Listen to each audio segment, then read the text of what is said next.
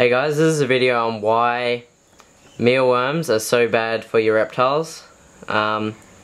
Examples I've got is of bearded dragons and my sentinel red dragons.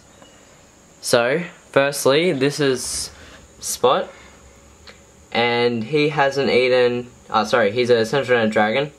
He hasn't eaten in just over 2 weeks now, and I think the cause is from mealworms. So 2 weeks ago I fed him a mealworm as a treat, just one mealworm, and he hasn't eaten since, and I've only been offering him woodies, which are cockroaches just like here, and they're really healthy. Some of these are dead because I've had them in here for a while because she's not eating them. But yeah, these are really healthy for any of your reptiles. On the other hand, mealworms, which I have in here, are really unhealthy for your reptiles and are really not good for them because he hasn't eaten in 2 weeks because he's addicted to mealworms. So I'll show you an example. If I just put it down there. So I'll just throw a cockroach in there. And normally if I just like hold it in my hands, if I just hold it in my hands, she'd go for it. But ever since I started offering mealworms, look at that, she just doesn't want it at all. Alright, so now I'll show you with a mealworm, which I haven't shown her in 2 weeks.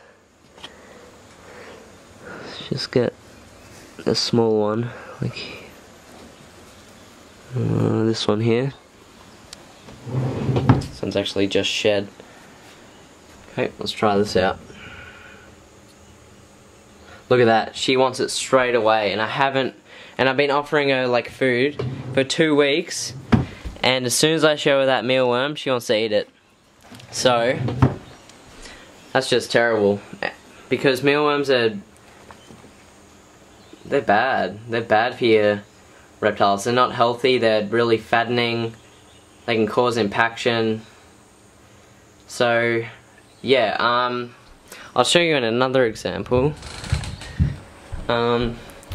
Ruby out here, my female leatherback bearded dragon, who's an adult.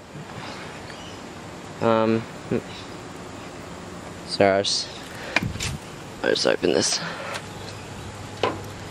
I'll just flip it over. Okay, so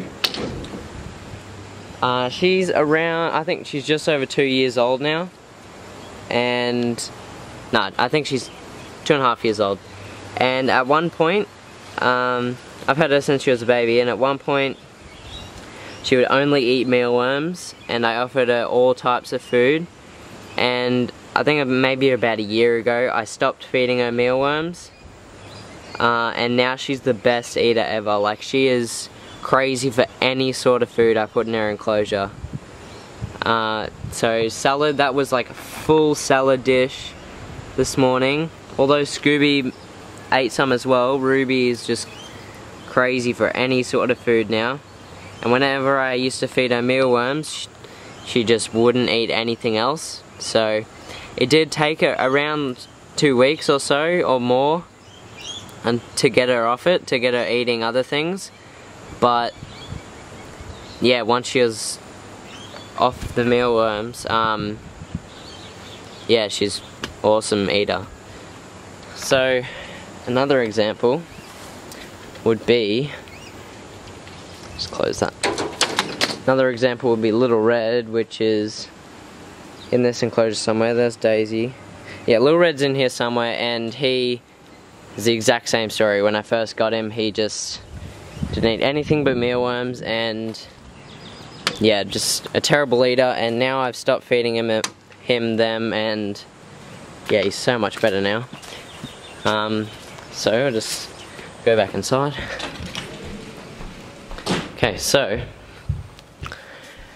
yeah, oh, whoops, I left this open, but they're both still there. I might actually try and feed Dot a cockroach. She's still eating, pretty well. I already fed her today, but no, she's not hungry. I fed her like 2 or 3 of these today, so yeah. So what I'm gonna do, which I recommend you to do the same if you've got mealworms, is I'm gonna throw all my mealworms out.